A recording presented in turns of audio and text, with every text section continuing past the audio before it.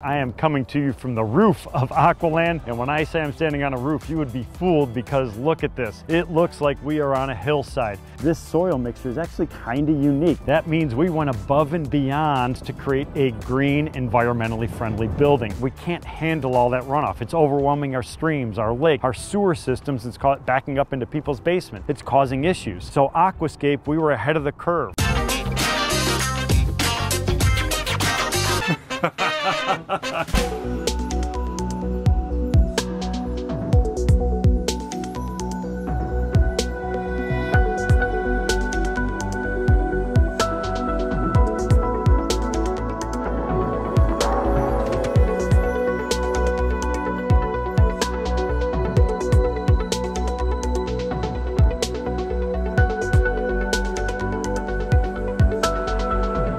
Hey, what's up everybody? Ed the Pond Professor here. I am coming to you from the roof of Aqualand, St. Charles, Illinois, the water garden capital of the world. This is a vegetated roof. The reason I'm up here today is because we are redoing it.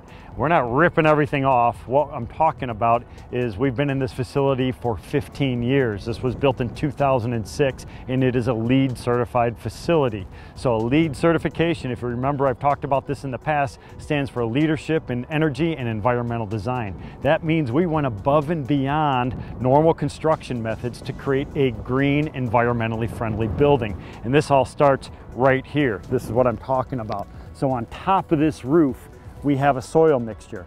This soil mixture is actually kind of unique. This is like an expanded clay media. Very, very light, very porous. This is going to have high surface area. It's actually going to absorb some of the water during rain events. So the reason that we want this light soil is because we don't want excess weight on top of the roof. So remember this, when we're talking about having 6 inches of soil on the roof here, this weighs many, many tons with all this media on top, including all the vegetation. So we have to be thinking of all these. Now, if I deconstruct what's happening here is we have a rubber membrane on top of the steel structure itself. The rubber membrane is exactly the same stuff that we have inside of our ponds. This is an EPDM system. We have thousands of square feet of EPDM on top of our roof. Then on top of that, there's a drainage board to allow for drainage to take place. There's a geotextile material. Then we have 6 inches on average of soil. Problem, what has happened over the past 15 years is this soil has migrated over all that time. So instead of having 6 inches, some areas might have 3, other areas may have 9 inches. So what this is doing is creating areas where we have uneven loading basically. So what we want to do is we want to level all that stuff out. So the other thing I want to point out here is the reason behind what we're doing. So right over here, the center section of our building is not green, does not have this living structure on top of it. This is a traditional roof system. So what happens in this application is during a heavy rain event, water is going to fall on this. This is impermeable. Water doesn't soak into it. It's going to run off very, very quickly, literally in minutes. On a green roof like this, rainwater is going to fall on it. It's going to soak into that 6-inch layer of soil, and it's going to slowly discharge it over many, many hours, actually many, many days. This is helping to alleviate some of the problems of flooding issues in and around the area. So one of the biggest issues that we see in our urban environments is we're having a high amount of flood events. And that's because if you look around, when you're flying into O'Hare Airport, you look across the horizon, far as you can see, you're going to see roofs, you're going to see roadways, you're going to see parking lots. It's going to be concrete, asphalt, steel. All of these are impermeable. So when it rains, it immediately goes off as runoff, and we can't handle all that runoff. It's overwhelming our streams, our lakes,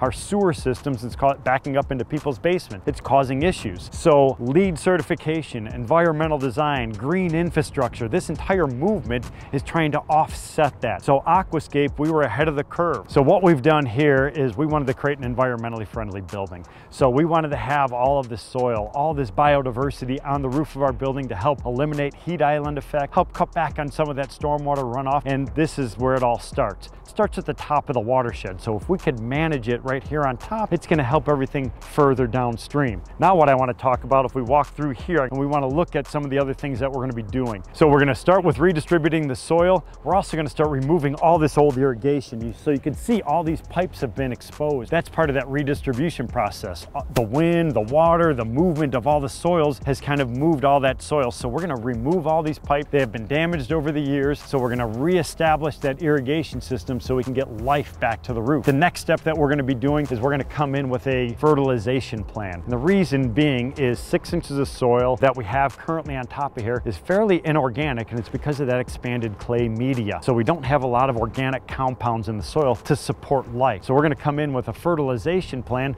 to kind of reestablish the life-giving properties of the soil to help support all the new plant material that we're doing over the top of this. What I love about this entire project, this roof has been here for 15 years. It's functioned phenomenally for us. Now it's time to step everything up.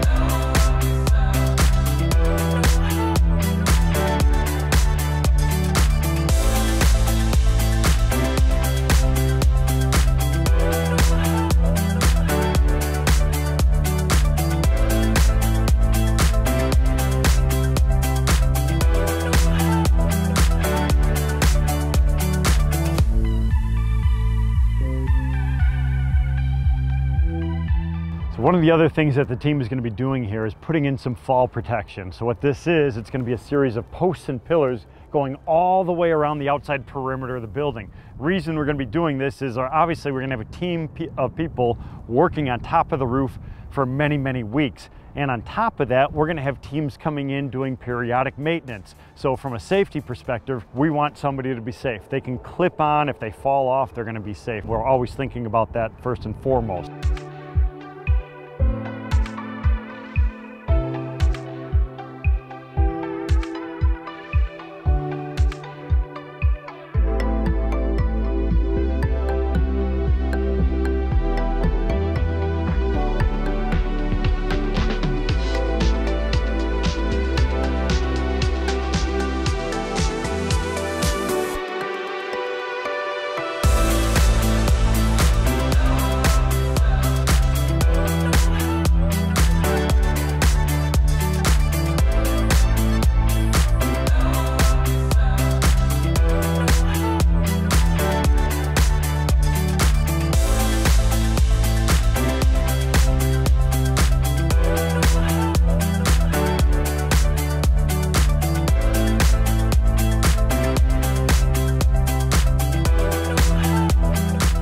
Normally, we have not done any maintenance up on the roof. This has been a native Illinois prairie. We planted it, walked away. The only time we're coming up here is to rescue all the crazy geese that are laying all the eggs up here every April and May. We're trying to protect all those babies. But moving forward, what we want to do is we want to take care of the roof. We want to make sure it lasts not only another 15 years, but another 50, because the longer this is operational, the better it's going to be for us as well as the environment.